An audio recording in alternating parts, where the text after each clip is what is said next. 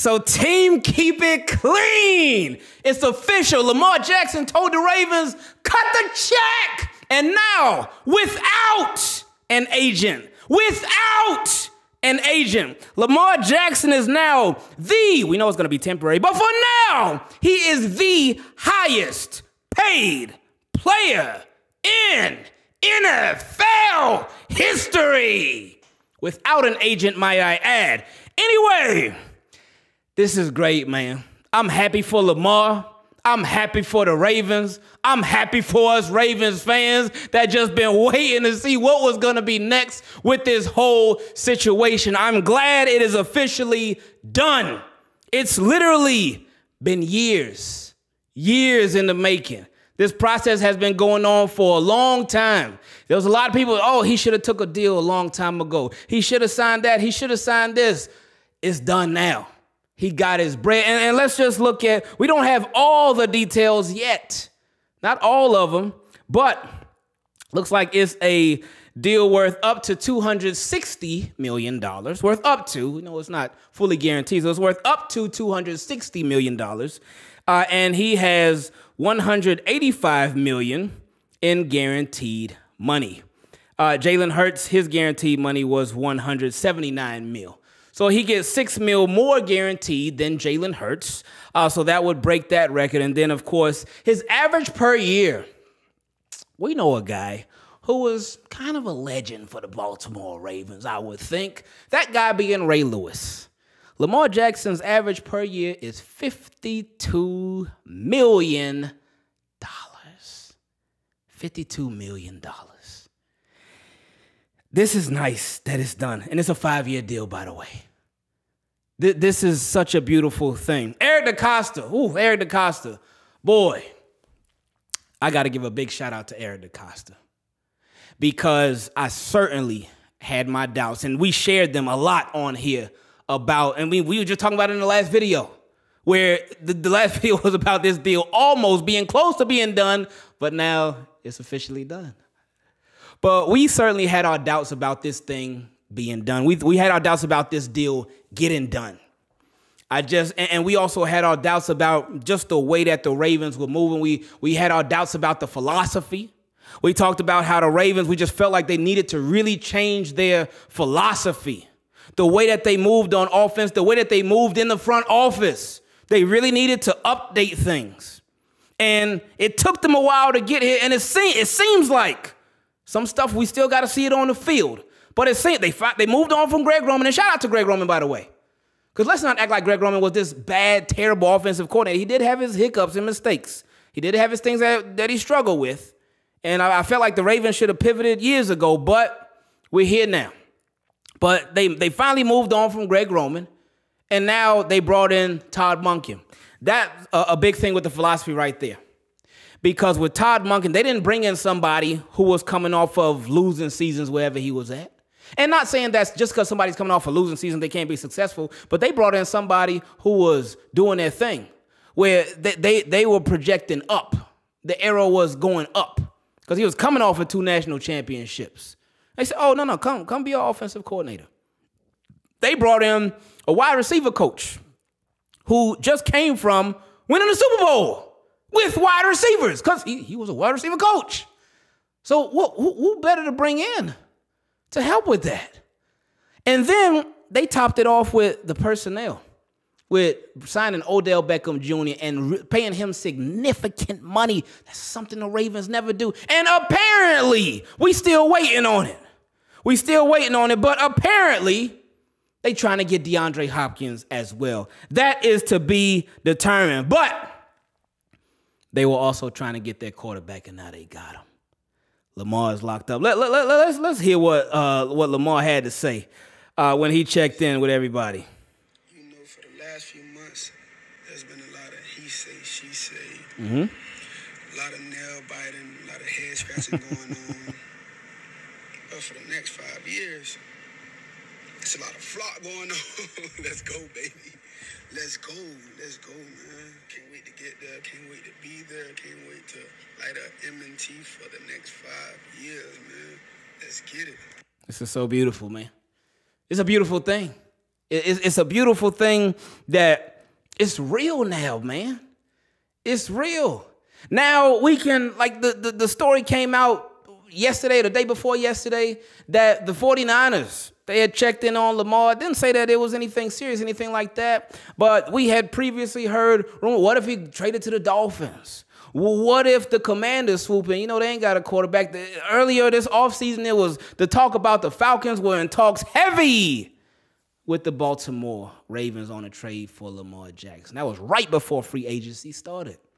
Then there was rumored that the Colts, they may think about adding Lamar Jackson. There was a lot of rumors. Then the Patriots, the rumors about that too. There's so many different rumors that were going around.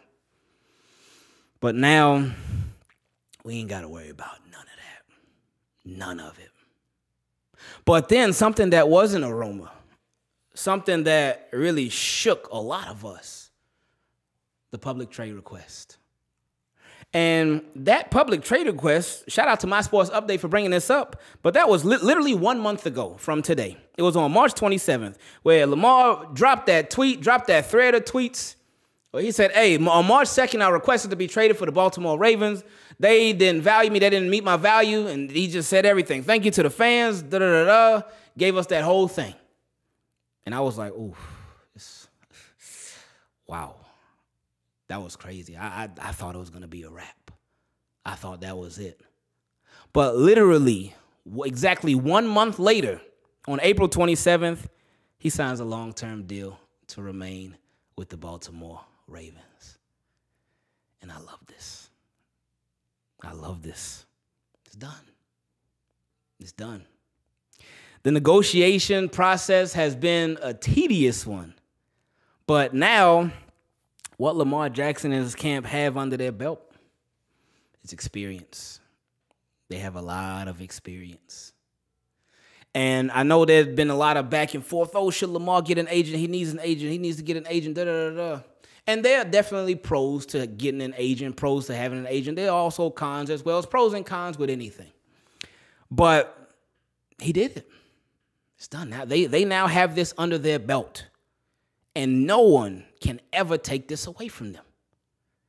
Lamar Jackson, without an agent, negotiated a deal to become the NFL's highest paid player in history. And again, we know that history is going to change real soon with Joe Burrow. With Justin Herbert, we'll see. I don't know. But with Joe Burrow, it's definitely going to change. Since Joe Burrow is going to be getting paid after Lamar Jackson, he's going to get paid more. So you just got to wait on that now. But he did it. He did it. And boy, that's a lot of bread. That's a lot of cash. Lamar Jackson came into the league, was doubted, still doubted by some people. Well, it's been less doubts, but still doubted by some people. People doubted that he could play quarterback on this level, on a professional level. And there was some time, like especially his rookie year, Ravens didn't really help because they just had him out there as a gadget player. Have him come out there, the read option, and he would only run. They would not have him throw the ball like hardly at all. But then in 2019, that's when things really changed. And obviously you hear about it so much, and I know some people are tired of hearing about it, but I think the reason why it's spoken about so much, the 2019 season, is because it was historic.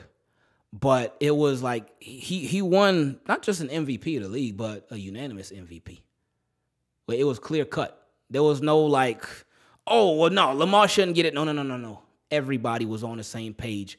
Lamar Jackson is the MVP. And for somebody who, he won an MVP obviously as a quarterback, but for somebody who was told you should play wide receiver, you should play running back, you can't be a quarterback, you're not a quarterback, somebody who was told all those things over and over and over, to have went out there in the national football, to be playing football at the highest level that you can possibly play it at, and be voted the most valuable player without a doubt. That's big. That's big. So when you hear it brought up in arguments, whether it's amongst fans, amongst friends, amongst analysts, amongst people in the media, amongst whoever, when you hear that brought up, I know some people like, oh, 2019 was so long ago. And it was a little while ago. Don't get me wrong, but it's still extremely significant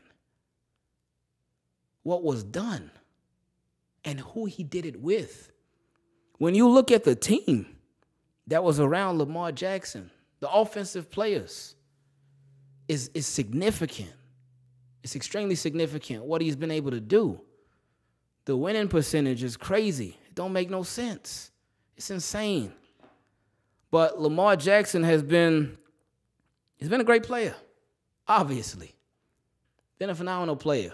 And I'm glad that the Baltimore Ravens are keeping that phenomenal player. I'm glad he ain't going nowhere, man. I'm glad. This is great, man. This is great. It's great that it's finished. Now, moving forward, from Lamar Jackson, especially if they get DeAndre Hopkins too. Oh, man. Something that we've been talking about on here for years. For the Ravens, we want them to make Lamar Jackson's job easier. Make his job easier. Because you ask him to do so much. You ask him to do a lot. Top passer, obviously, is he starting quarterback, but top rusher every year. He ain't got to do that. And hopefully in this new offense with Todd Monken, he ain't got to be that. Hopefully, I ain't saying, oh, Lamar, don't run. No, not saying that. But he ain't got to be the leading rusher. You got a J.K. Dobbins, and hopefully he'll be healthy.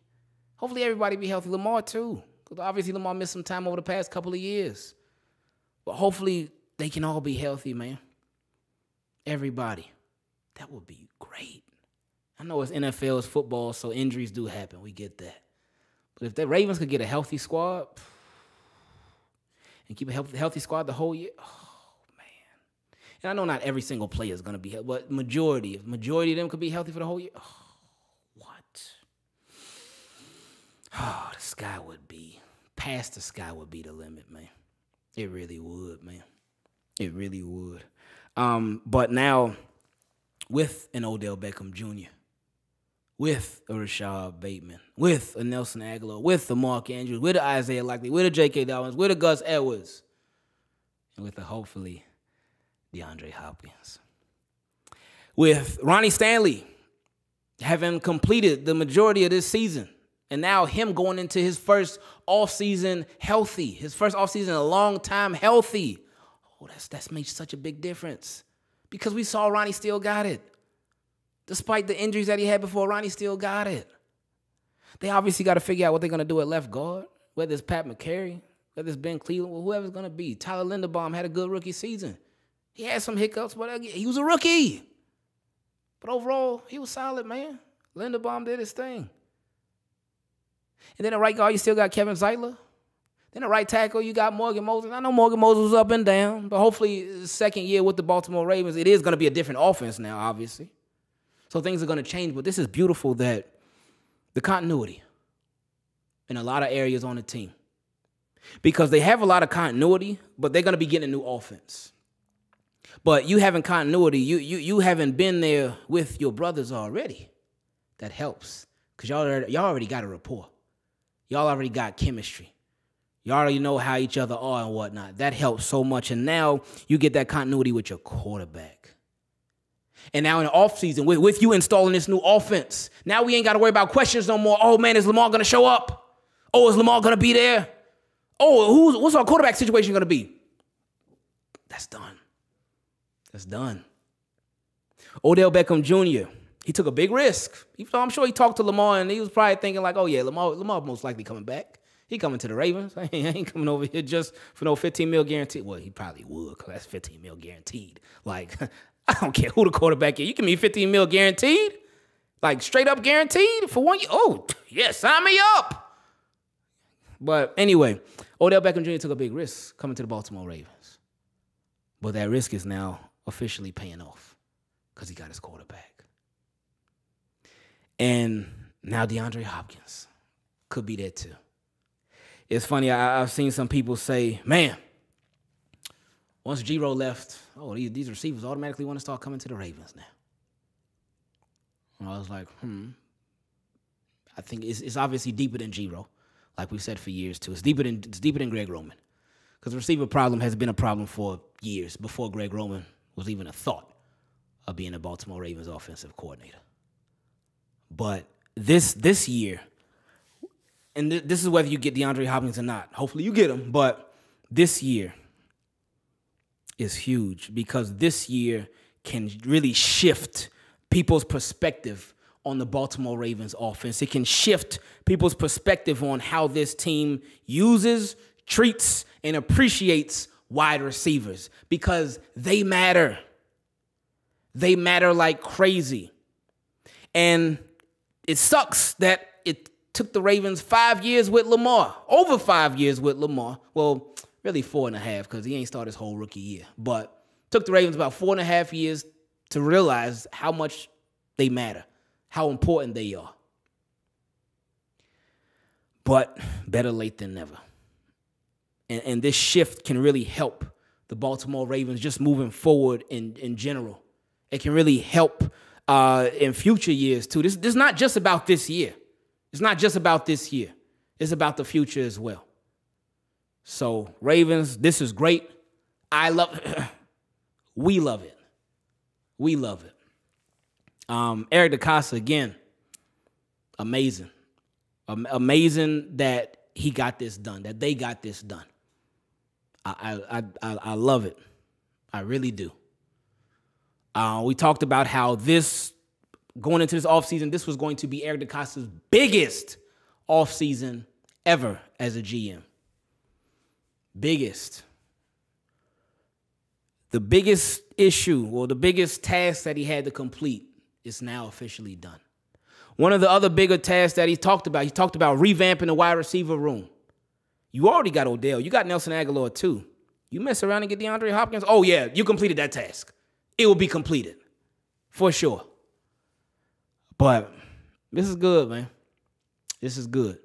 I love it.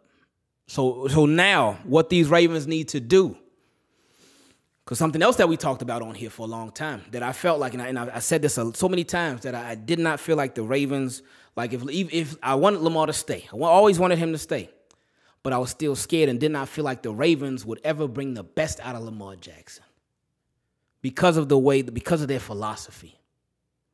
We've seen a shift in philosophy for the approach to wide receivers, and that could still continue to change. They brought in Todd Monken, so the shift could be on offense too, but again, seeing is believing. I talked to Coach yesterday, Sip Tatali. I was talking to him, called in on his live stream. And I asked him, I said, with or without DeAndre Hopkins, what do you feel like Todd Monken brings to this offense? What do you feel like he brings? And Coach said adaptability. Being able to change up what you do. If one thing ain't working, being able to switch to something else. Just being adaptable, and that's so important. It's so important. Everything starts with coaching, but then it obviously trickles down to the players too. Because a coach could call a perfect play, but if the players don't execute, that's on them. So that's on Lamar. That's on the offensive line. That's on the receivers, the tight ends, running backs, everybody. So this thing, it got to go hand in hand. That's why when the offseason starts, the offseason workouts and all that, it's, in my opinion, even if it's not mandatory, with it being a new offense, I think you're gonna want everybody there. And obviously the Ravens, I'm sure they want everybody in attendance. Not everybody shows up. Not everybody has to show up. But you're gonna want everybody in attendance, man. As many people as could be there as possible. Because if you're installing something new, then it could take some time. It could be some adjustments. But man, we'll worry about that when we get there, even though that is like literally around the corner. But this is great, man. This is great. So I'm happy that Lamar Jackson is staying with the Baltimore Ravens. And like, we ain't got to worry about no more. We ain't got to say it no more at the end of the videos officially after today. Now we no longer have to worry about Lamar Jackson being out. I love you.